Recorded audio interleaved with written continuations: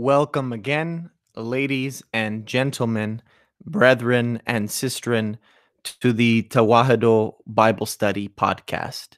Today we are in the second scroll of Peter, or the Rock, chapter 3.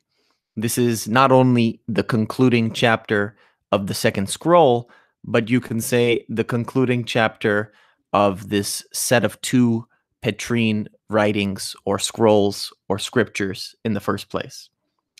Wherever you are, if you're in YouTube, if you're on Transistor or Apple or Spotify, make sure you subscribe to this program.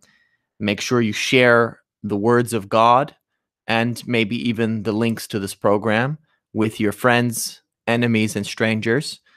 And make sure that if you are able, you can donate at patreon.com/Tewahido.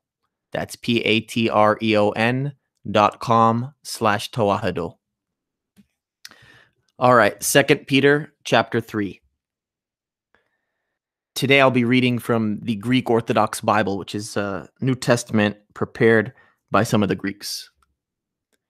This is now, beloved, the second letter that I have written to you, and in both of them I stir up your sincere mind by reminding you that you should remember the words which were spoken before by the holy prophets and the commandment of the Lord and Savior given through your apostles.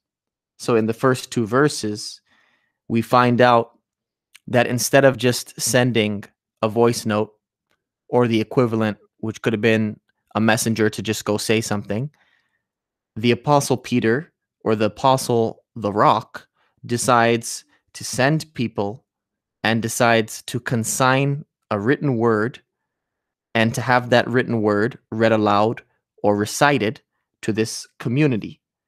Now, why he chooses to do that, I'm going to let you come to your own conclusions, but I would like to suggest that it's because he held it in a little bit higher importance. And because, as it says here, he is an apostle, he is one who's sent forth, he is a lackey, he is a minion of the Savior. Remember, Jesus means the tetragram saves. Yahweh saves. Adonai, or the Lord, saves. So the Savior, he who saves, is Jesus. And he who saves commissioned the apostles. He sent them on a mission. He had them do his bidding. And the bidding he had has to do with love. And we'll see that explanation throughout this chapter. Verses 3 to 7. First of all, know that in the last days, mockers will come, walking after their own lusts. They will say, "Where is the promise of his coming? Since the days that our forefathers fell asleep, all things continue as they were from the beginning of the creation." But they willfully forget that in the old days there were the heavens and the earth, formed out of water and through water by the word of God. By means of these, the world of old was flooded with water and perished. But by his word, the heavens and the earth that exist now have been reserved for the fire of the day of judgment and for the destruction of those who are ungodly. There's a great psalm chant in the Israelite tradition that my brother Deacon Alamayo prepared, and you could find it on YouTube somewhere under Gen Next Ethiopians. And it begins like this. We went through fire and water, and yet you. So we went through fire and water. These elemental forces of nature, of the universe, of the cosmos, can seem scary. A lot of people can die in a forest fire, or later on, as we'll see, in a flood. But these things are under the control of God, who is always in control, no matter how chaotic the situation or the circumstance before us seems. Within water and within fire, you have death and you have life. Water can give you one of the most brutal deaths ever, a drowning. But it could also, it could also, it is also the very means by which you have life, right? Um, in Zoolander, I believe they popularized the phrase "water is life" in one of those commercials where he's a merman, and there's a debate around that. Fire is like that as well. A blazing flame is very troublesome for you. It's why we have fire departments and firefighters to take care of them. At the same time, fire is what we need to cook meat, especially in a time of plague and pandemic. You really want to cook your meat if you're eating meat to make sure that you're protecting yourself maximally from the bacteria. In any event, there is death and there is life. There is destruction and there is salvation. But in the hands of the Savior, everything is A-okay. So there are these mockers, these scoffers, and they are casting their doubt because judgment hasn't happened yet. And they're saying, why hasn't judgment happened? Why hasn't judgment happened? Let's not listen to these apostles and their Savior because judgment hasn't happened yet. We'll find the answer in verses 8 to 10. Beloved, do not forget that with the Lord, one day is as 1,000 years, and 1,000 years as one day. The Lord is not slow concerning his promise, as some people think that he is. Instead, he is patient with us, not wishing that any should perish, but that all should come to repentance.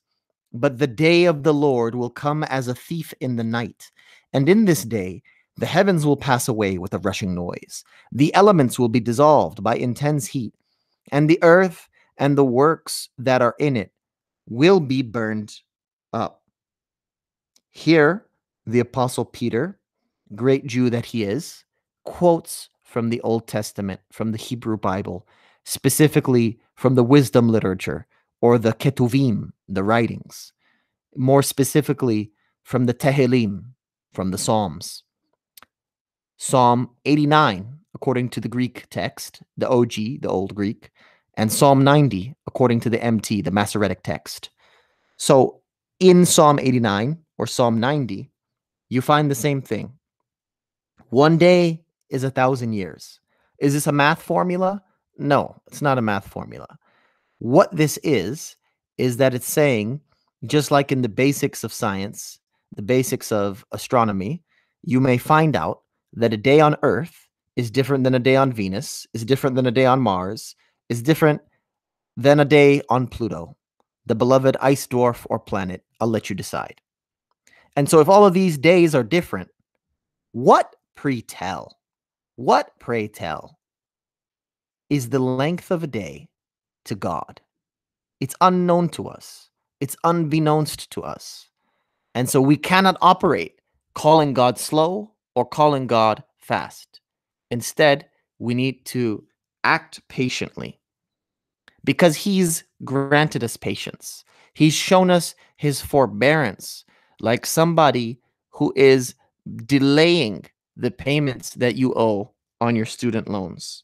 He's giving us a chance, another opportunity, a kairos, to repent, to radically reorient, to change our ways, to do an about face, a 180 turn, and to begin walking towards him unto eternity, unto the end of the cosmos that are prophesied here in this chapter.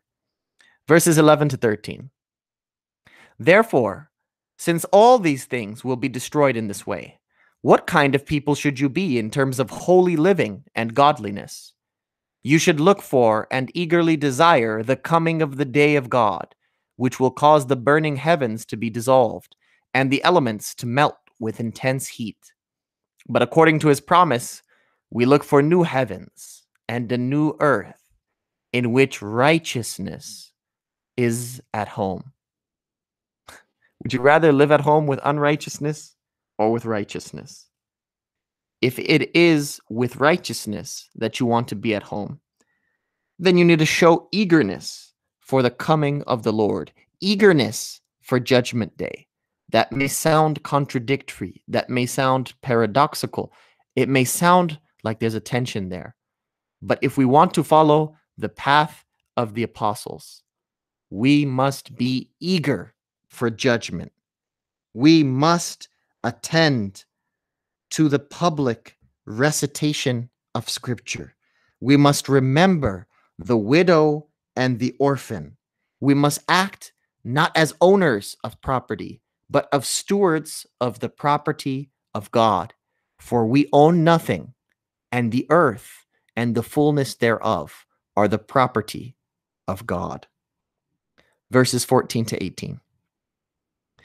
Therefore, beloved, as you look for these things, do your utmost to be found in peace, without blemish and blameless in his sight. Consider the patience of our Lord as salvation, even as our beloved brother Paul also wrote to you, with the wisdom given to him. He does so in all his letters, speaking of these things.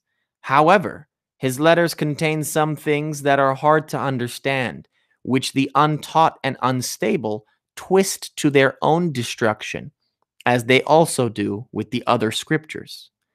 Beloved, since you know these things in advance, be careful and fear that being carried away with the error of the wicked, you might fall from your own secure position. Instead, grow in the grace and knowledge of our Lord and Savior, Jesus Christ. To him be the glory, both now and unto ages of ages. Amen. Father Paul Nadim Tarazi makes this point often, but you can probably get to the same point independently. The church is Petrine and Pauline, and he emphasizes the Pauline.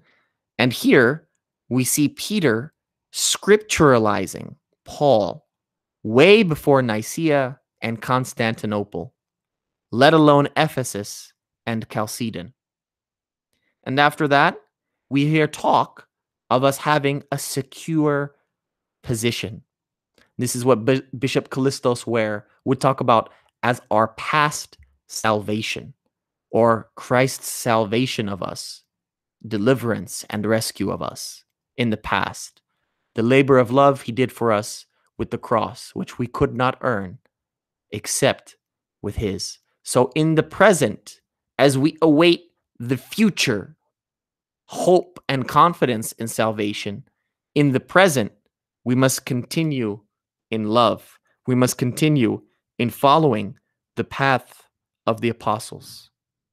I hope you had a blessed feast and culmination of the fast of the apostles with the blessed feast of the Apostle Paul and the Apostle Peter. Glory to God for all things.